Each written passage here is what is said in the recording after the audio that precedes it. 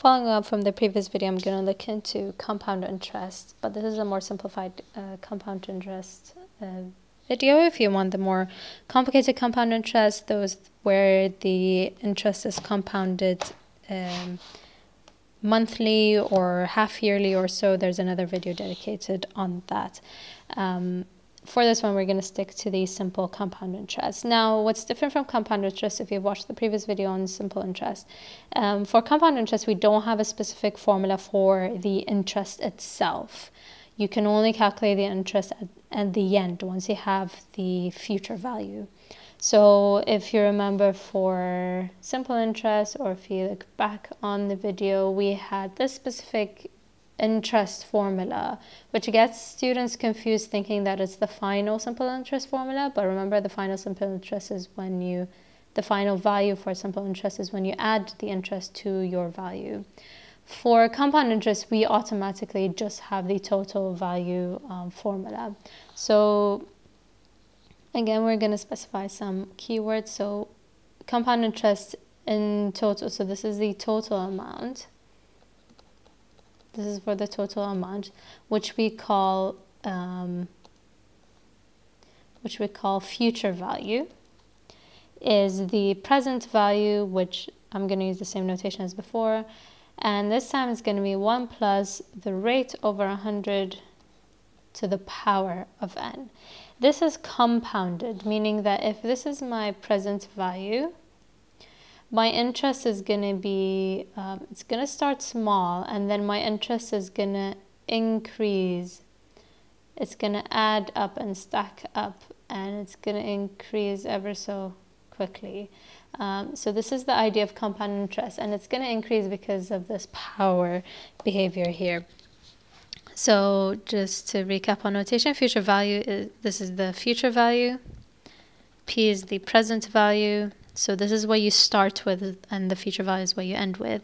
The R is the rate.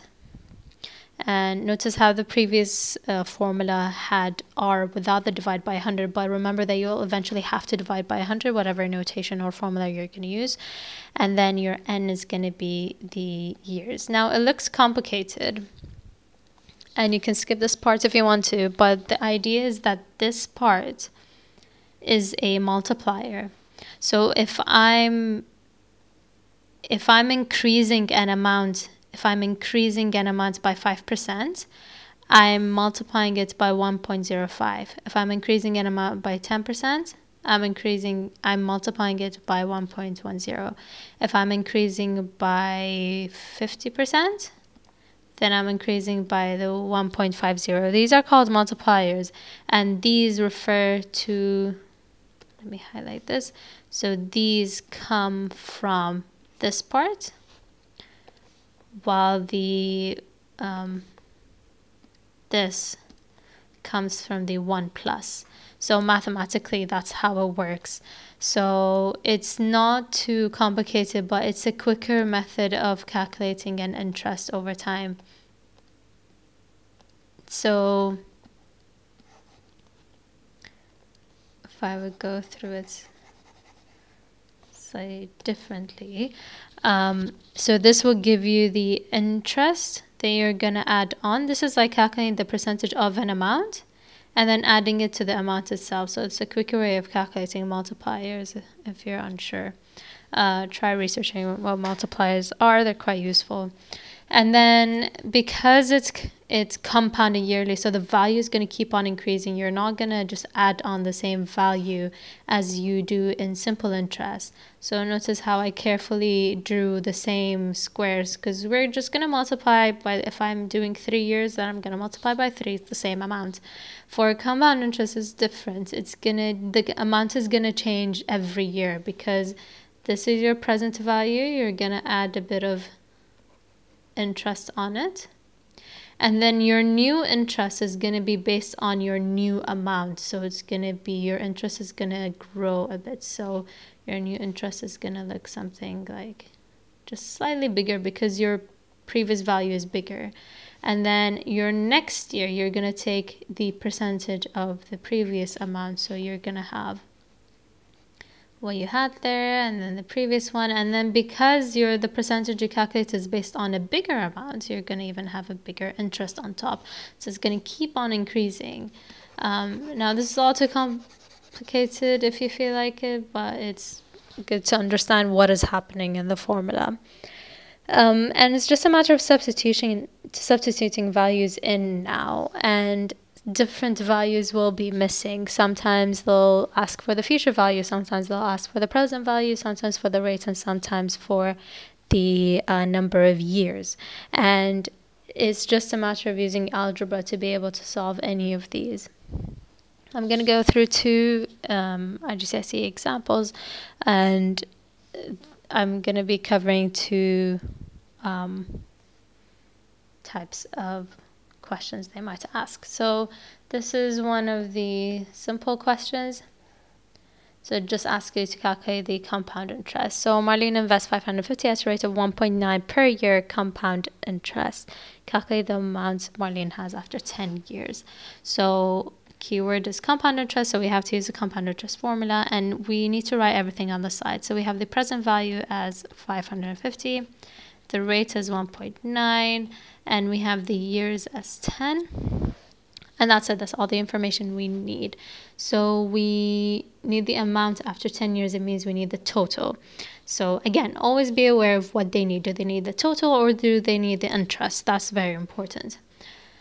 So the future value will be the present value, open bracket, 1 plus the rate over 100 times 10.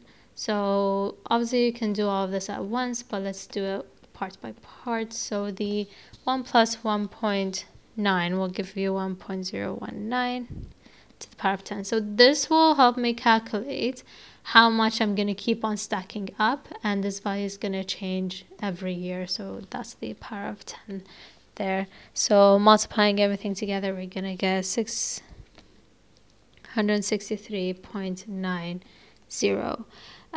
Now if they ask, so this is a different question, if they asked for the if they said find the interest. In this case, you're going to have to do the extra step of saying, well, if the interest is just going to be the difference. So if this is my present value and this is how much was added on top, so this whole thing is your future value. So obviously the interest is going to be the future value minus the present value.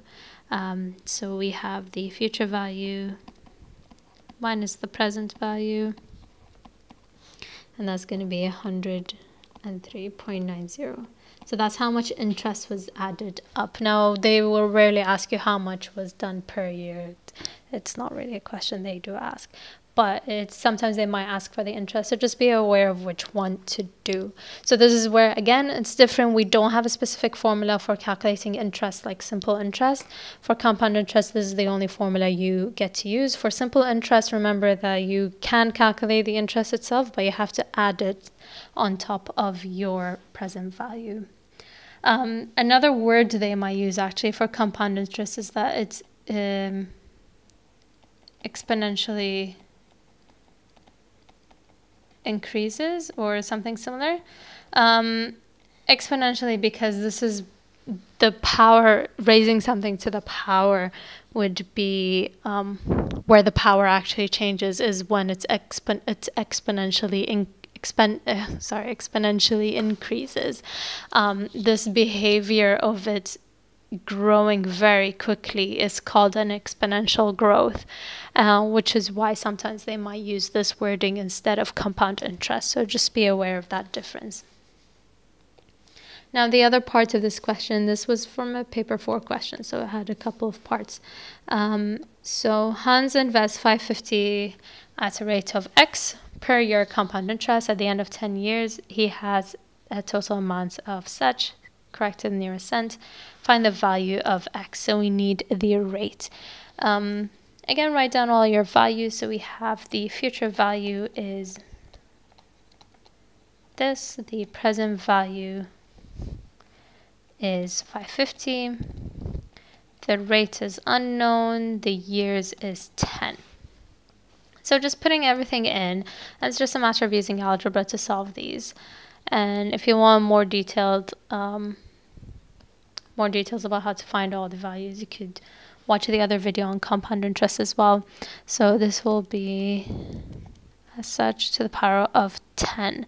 And then you just need to solve for x. It's just, you need to know the steps. So to find x, you have to get rid of the 550, then you get rid of the power, then you get rid of the 1, then the 100. So make sure you get rid of everything around x, then deal with powers here, then with the 1, and then with the 100.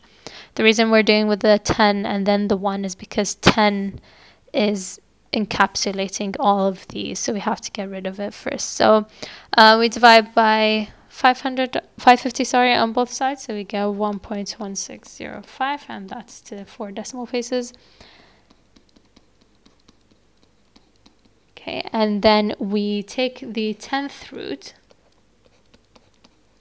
and you need to know the button on your calculator to find the 10th root. If you're unsure or you don't have a button where it does a button such as this, which allows you to put any root, you can use this fact that roots are actually a power of 1 over something.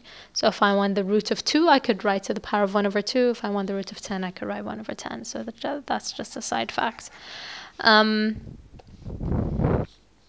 So this will be equal to 1.0150, which is our value after taking the root.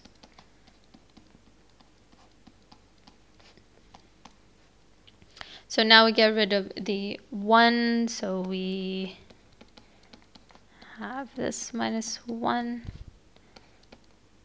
0, 1, 5, 0, I don't need that last 0, but then we cross multiply or just multiply by 100 there, and you're gonna get 1.5%. And you can easily check your answer. Obviously it's in percent because we multiplied by 100 in the end. So you can check your answer by just substituting back into the formula itself and saying that you get the same future value. So you should get the same future value. Now, if the power was missing, then this is for more advanced, you'd have to use logs. So this is not for the 580 IGCSE curriculum, so not something you'd have to worry about. But it's good to know how to find the present value if needed and how to find the rate.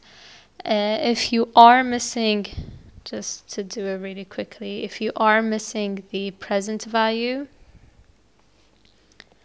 let's move this to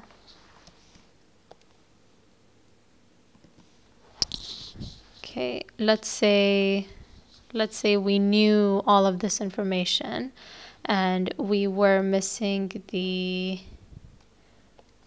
present value instead. So present value was missing, but we knew that the future value was 638.30.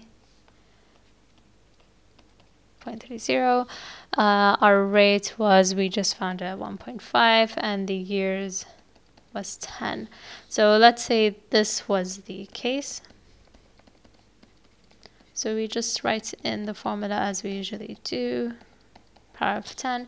And what you're going to do is just simplify this expression.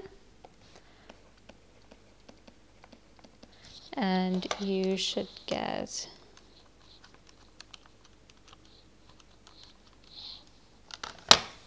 you will get a 1.1605. That's to 4 decimal places.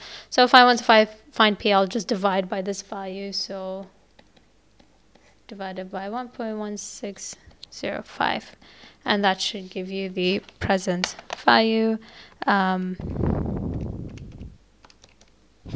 Okay, so this almost gives me 550.002, which is obviously 550